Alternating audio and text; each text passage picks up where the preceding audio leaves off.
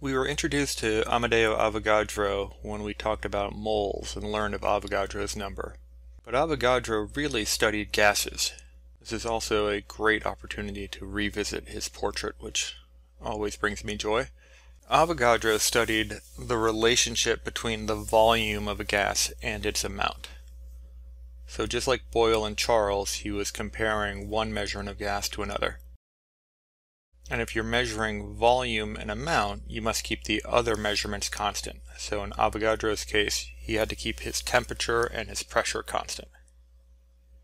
Now this might be the silliest law of them all, because it shouldn't be a surprise to you that the amount of gas will be directly proportional to the volume. In simpler terms, if you blow into a balloon, it gets bigger. But Avogadro did the math to show that this was a direct proportionality, so that's why he gets credit for this law. It's important, however, that when talking about amounts of gas, that we're always in moles. The notion of Avogadro's law will remind you that we must be in moles. Let's look at the math.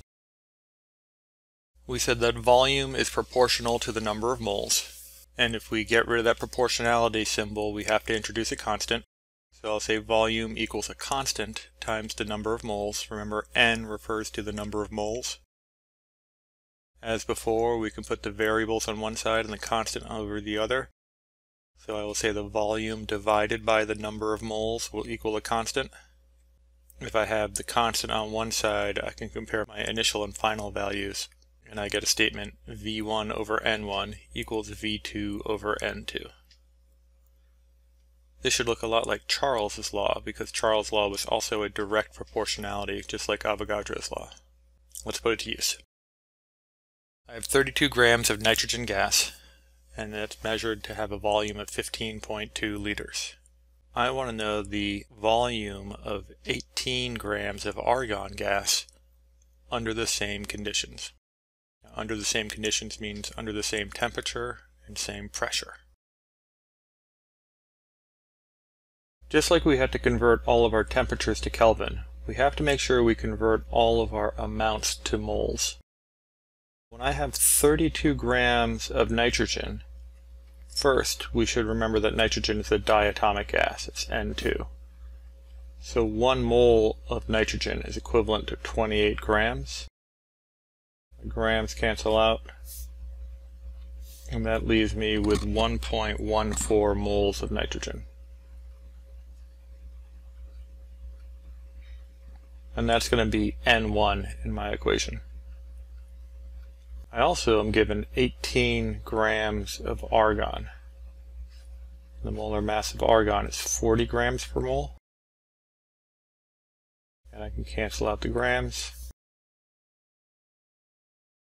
And that gives me 0.45 moles of argon. And that's going to be N2 in my equation. So if I look at Avogadro's law, V1 over N1 equals V2 over N2. The question is asking for the new volume. The question is asking for V2. So if I do my cross multiplication, I can bring the amount of gas up here, and I can end up with the statement that V2 equals V1 N2 over N1. So V2 is going to equal V1, which is 15.2 liters, times N2, which we found to be 0.45 moles, all over N1, which we found to be 1.14 moles. You'll see that my moles cancel out, and I'm left with liters, so I get 6 liters of argon gas.